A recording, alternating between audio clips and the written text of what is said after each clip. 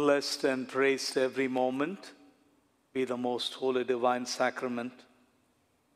Glory to the Father, and to the Son, and to the Holy Spirit, as it was in the beginning, is now, and ever shall be, world without end. Amen. As we come together this evening to spend a few moments with the Eucharistic Lord,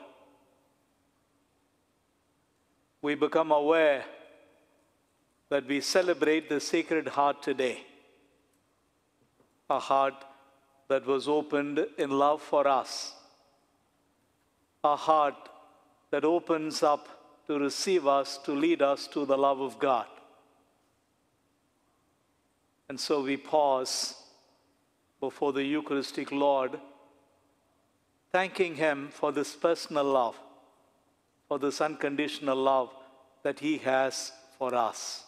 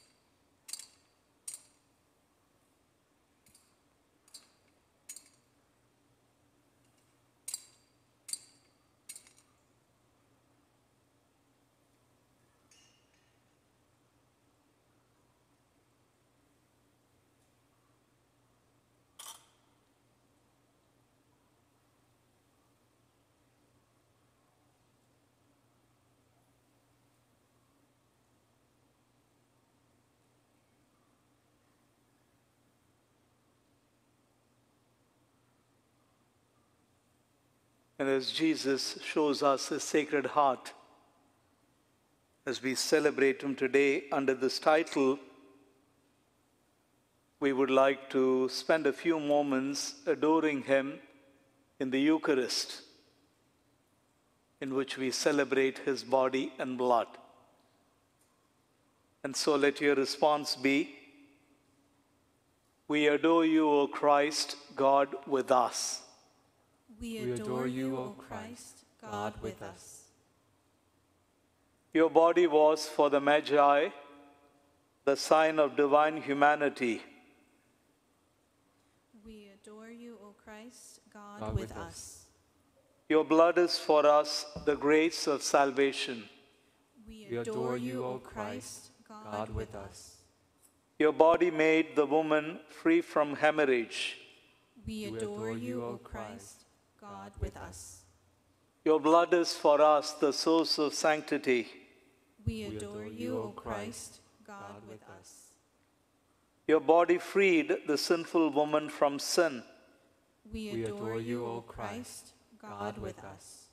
Your blood is for us the source of life. We adore you, O Christ, God with us. Your body was received from the cross by your sorrowful mother. We adore you, O Christ, God with us. Your blood is for us the perfect sacrifice of the new covenant. We adore you, O Christ, God with us. Your body was acknowledged by Thomas in the days of joy. We adore you, O Christ, God with us. Your blood is for us the drink of resurrection. We adore you, O Christ, God with us.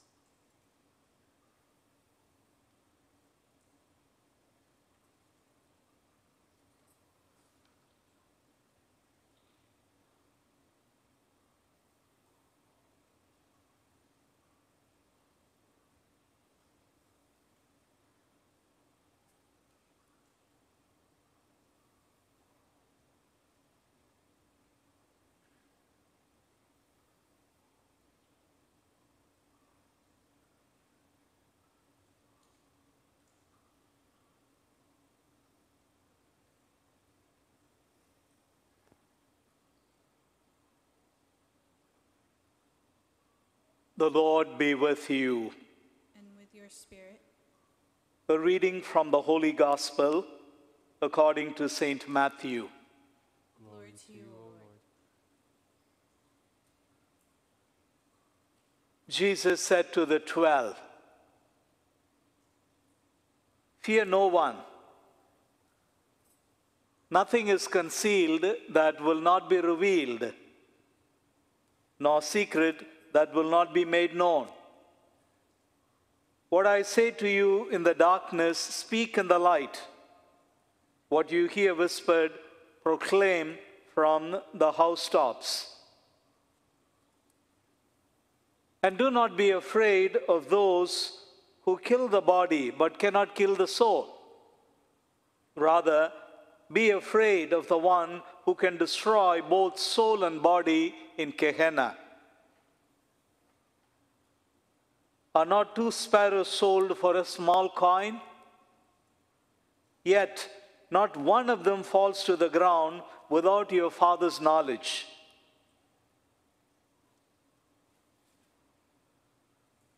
Even all your hairs on the head are counted. So do not be afraid. You are worth more than many sparrows." Sisters and brothers, the Gospel of the Lord. Praise to you, Lord Jesus Christ.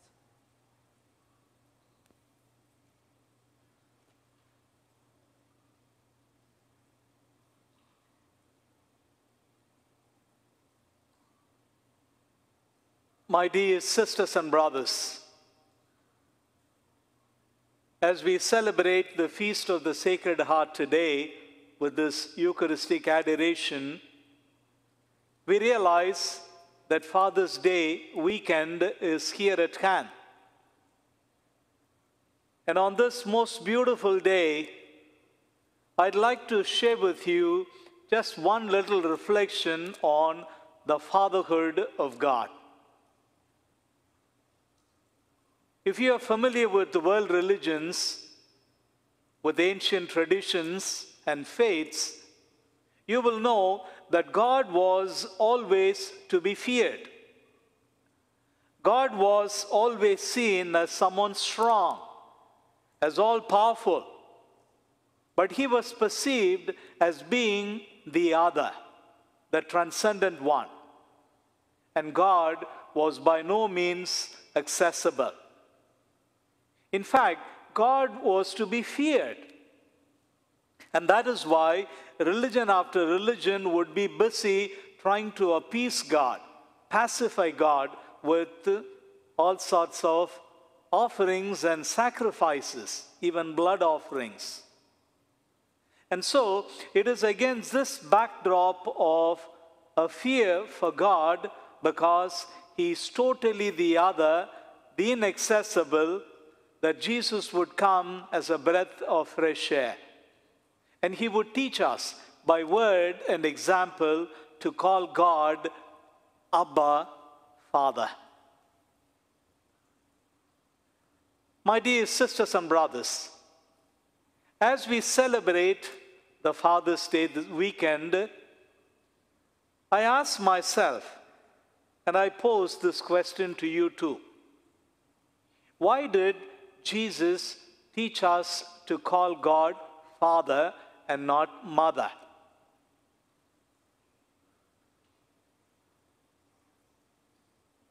If you've been with children, watching children, and observing children grow up, you will have by now realized that for the child, whether it is a he or a she, there is no separation from her mother, from his mother. The mother and the child are one.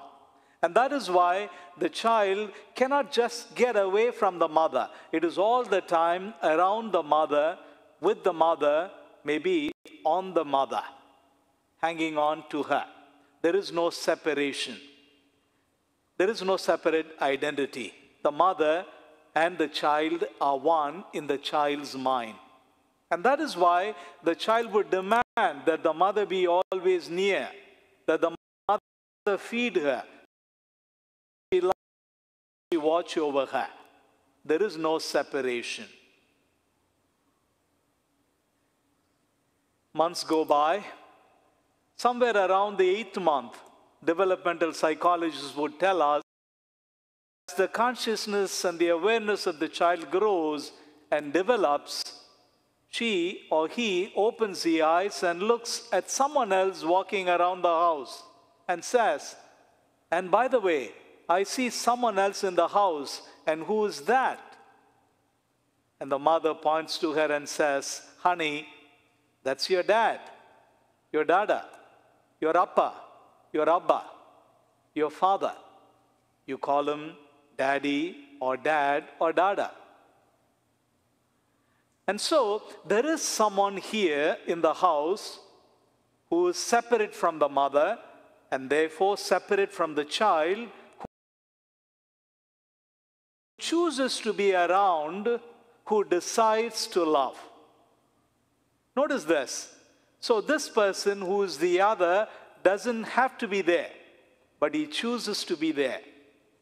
It is not expected of him to love the child in the child's mind, and yet he decides to love the child. And so, for the child, that is the first experience of an unconditional love from another person, from the third party. A love that was born out of a choice, a love that comes out of a decision. And in the scriptures, we have a word for it. We call it predilection or election.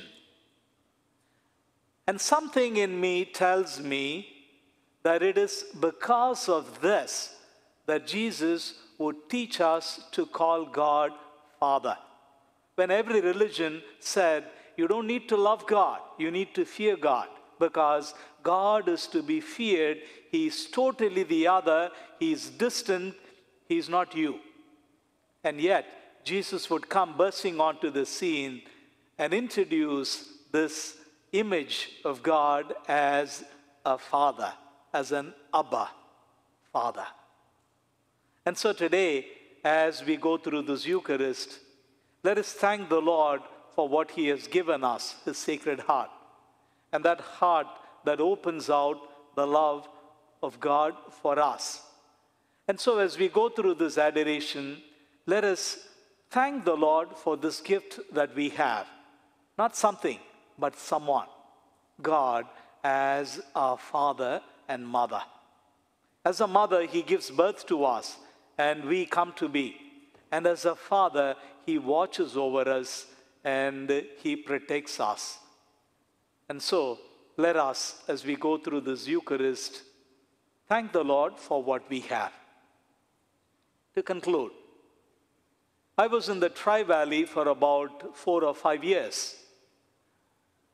Pleasanton, Dublin, and Livermore. And during those years, I was involved in the ministry to the incarcerated in Santa Rita jail.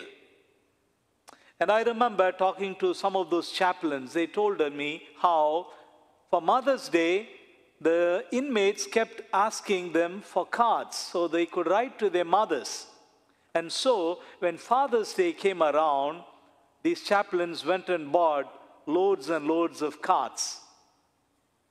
And then he would tell me with tears in his eyes, "William, would you believe it when I tell you that we couldn't give away even one card because the inmates were angry with their fathers."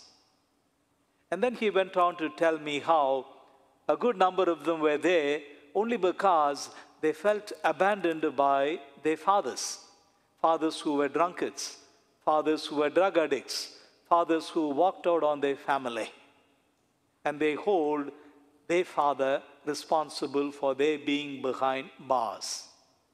Well, if your son or your grandson or daughter has been to jail, don't beat yourself up. You did what you could as a good father. And these are adults. They had their own decision to make. And yet, this is something that we cannot mess out. People are rebellious precisely because they do not experience that tenderness, that unconditional love from a father figure in their younger days. And so, as we go through this Eucharist, let's also pray for families that are hurting because they missed their fathers or because they didn't get to be raised by their fathers. And let us pray that all of us may appreciate what we have, a God who is our Father and Mother.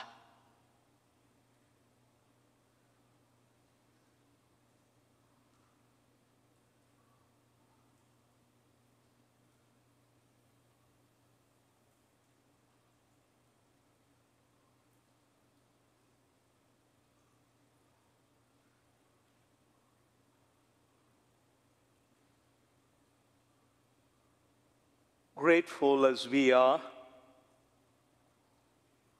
to God, who is our Father, let's sing to Him saying, "You are a good, good Father."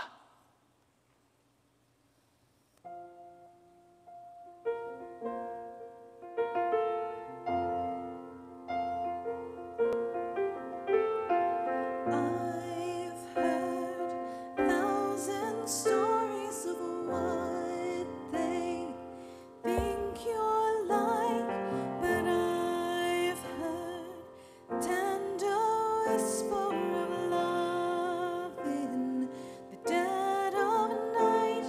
You tell me that you're pleased and that I'm never alone. You're a good, good Father. It's who you are. It's who you are. It's who you are, and I'm loved by you. It's who I am. It's who I am. It's who I am. Lord, I've seen many searching for answers far and wide, but I've known that we're all searching for answers. Only you provide, 'cause you know just what we need before we say a word. You're good, good Father. It's who you are. It's who you are. It's who you are, and I'm loved by you. It's who I am. It's who I am. It's who I am. Because you are perfect in all of your ways. You are perfect in all of your ways. You are perfect in all of your ways to us. Oh, this love so undeniable, I can hardly speak. Peace so unexplainable, I can hardly think as you call me.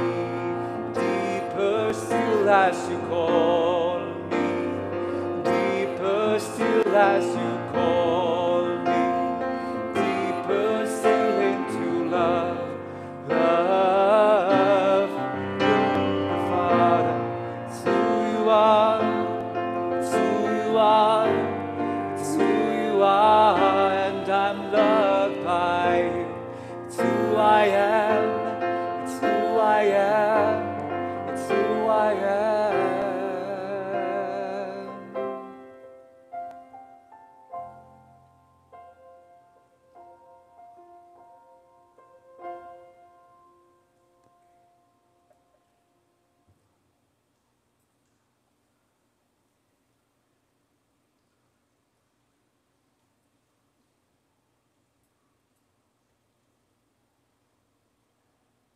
Let's bow in adoration as we sing the Tantum Ergo.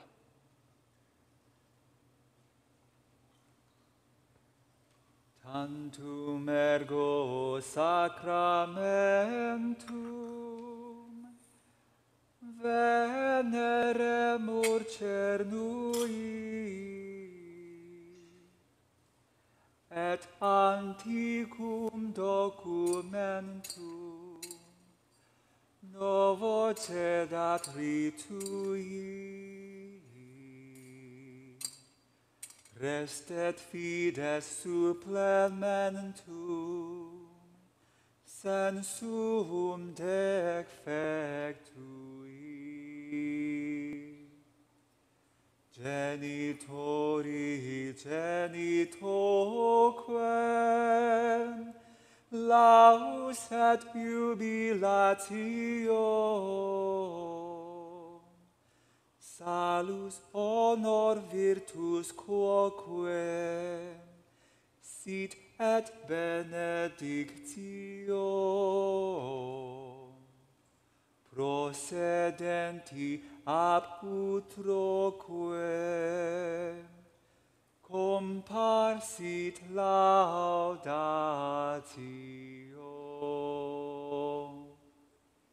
Amen.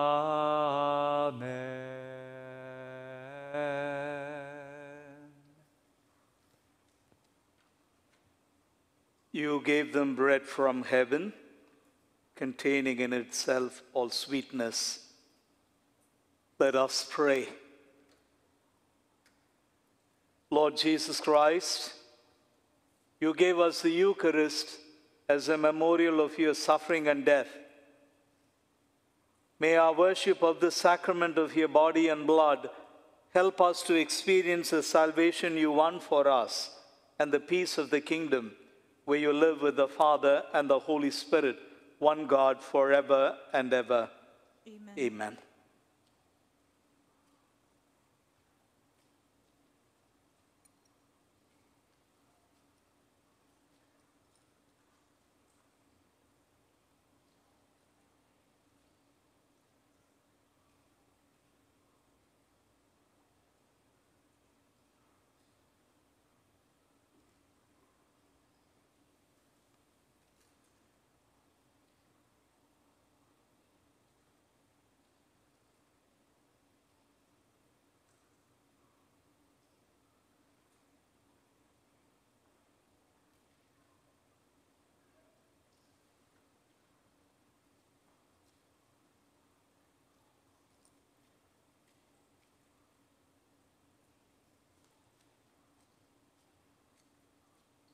Blessed be God.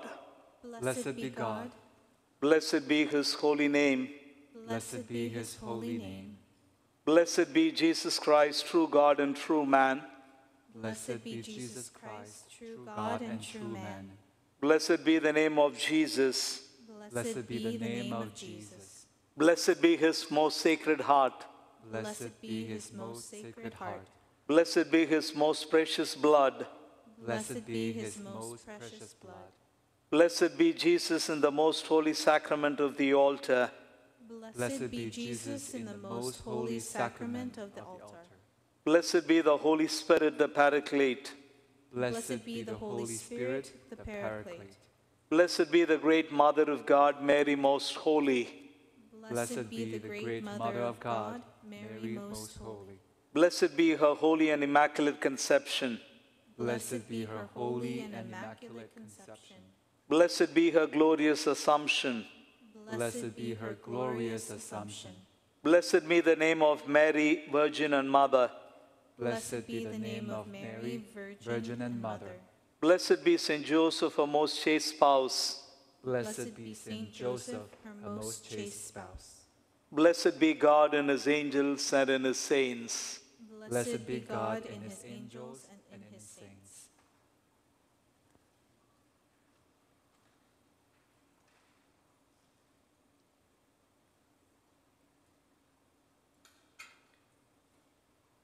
With hearts filled with gratitude, we sing, "Loving and forgiving are you, O Lord."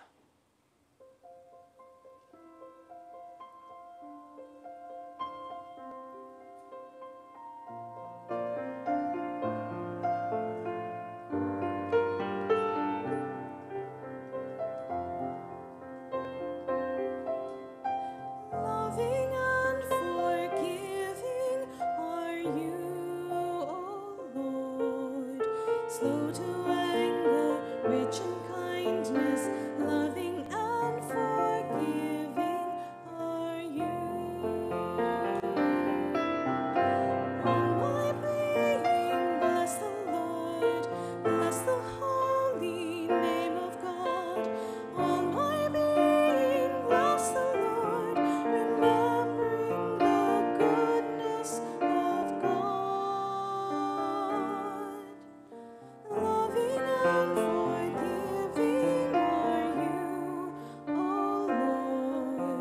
slow to anger, rich in kindness, loving and forgiving are you. God forgives us all our sins, healing those who live in pain, saving us from final death. God fills us with goodness and love. Loving and forgiving are you, O Lord. Slow to anger, rich in kindness, loving and forgiving are you. As heaven soars above the earth, so great the love of God for us. As far